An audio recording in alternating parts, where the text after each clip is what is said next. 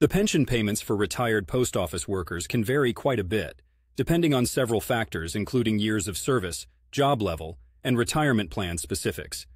But let's break it down a bit to give you a clearer picture. Years of service. Your pension is largely determined by how long you've worked for the post office. Typically, the more years you've put in, the higher your monthly pension payment will be. Job level. The role you held while working also matters. Higher level positions usually come with higher salaries, which in turn can boost your pension benefits. Retirement plan. Most postal workers fall under one of two retirement systems: the Civil Service Retirement System, CSRS, or the Federal Employees Retirement System, FERS.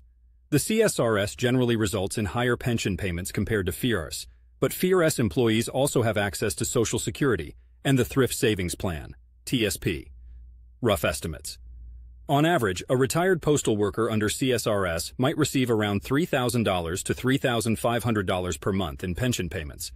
Under FERS, the average might be closer to $1,000 to $1,500 per month, but they also receive Social Security benefits and TSP contributions, which can significantly increase their total retirement income.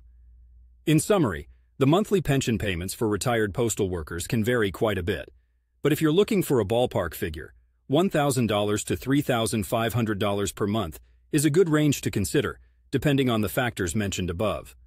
For more detailed info, you might want to visit the USPS retirement page, https://www.usps.com/corporate/retirement/welcome.htm. They have a lot of useful resources to help break down your specific situation,